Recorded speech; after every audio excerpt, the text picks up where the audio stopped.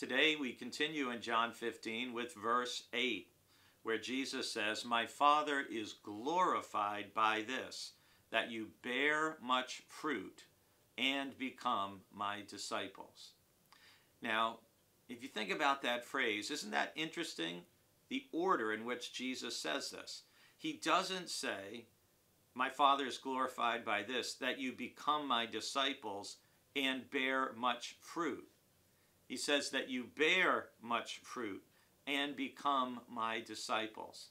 Why do you think Jesus may have said that in that order?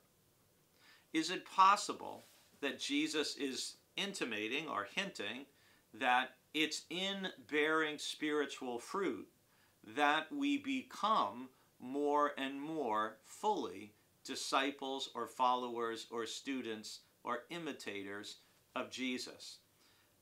And God is glorified as you bear much fruit. And what that says to me is that real disciples bear fruit that witnesses to God's glory. Every single day, how you live your life, how you speak to and treat other people, the service you render, the generosity you share, the compassion that you render, the mercy that you show, these are all ways that we glorify God and bear fruit as Jesus' disciples.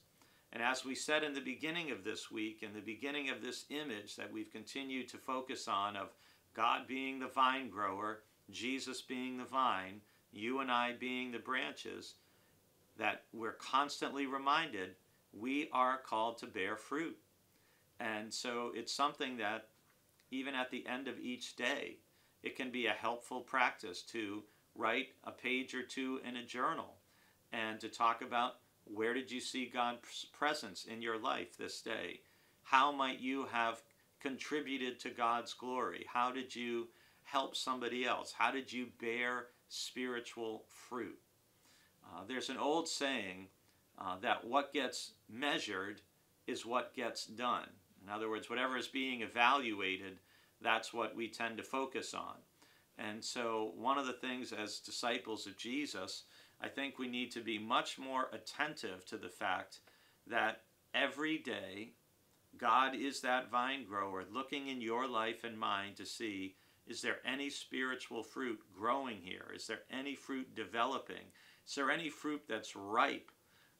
Because if you think about your own growing a garden, if you had a plant that never bore fruit, how long would you continue to water it and fertilize it and allow it to continue to take up the soil?